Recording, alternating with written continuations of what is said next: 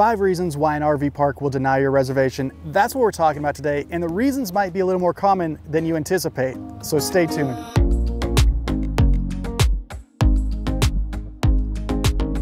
Welcome back to the channel, and thank you for joining me here today. Just because that RV park you're eyeing has a spot available doesn't mean they're going to accept your reservation. We're giving you 5 examples today about why an RV park will deny a reservation. Let's go ahead and get into that list.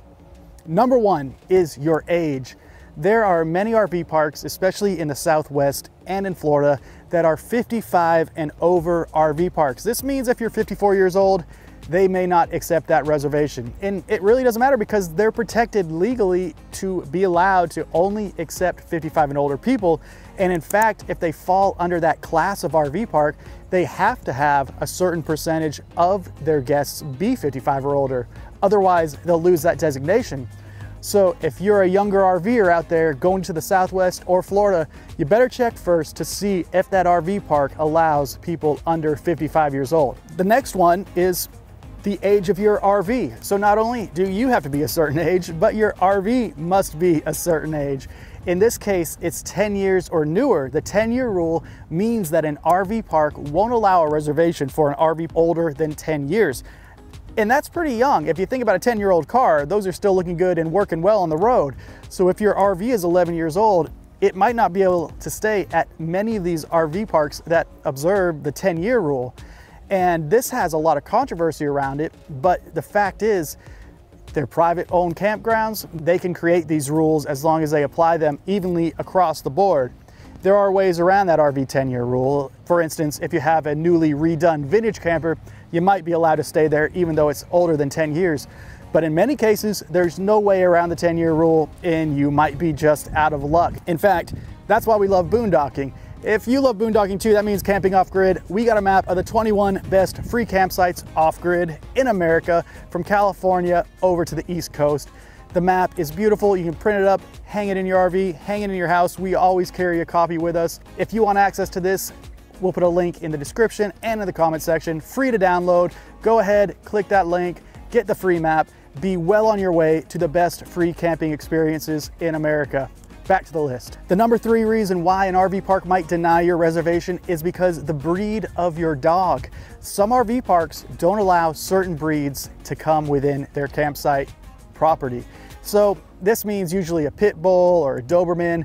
Very commonly aggressive dogs is how they define it. And a lot of times it's not even the specific rule of the RV park, but it gets handed down to them from their insurance policy. So there's really no way around it. If they want to maintain their property insurance and their business insurance, they have to follow these rules. Now, not every RV park is like this, but many of them are. And it's very important if you do have even some sort of pit mix or some sort of Doberman mix that you make sure you'll be allowed to come into the park. You might be denied a reservation. The number 4 reason why your RV might be declined a reservation, or even worse, told to leave immediately after showing up, is if you have a leaky RV. This means even if your gray water is just dripping a little bit, worse still if your black water, I mean, that's the case you need to get solved very quickly.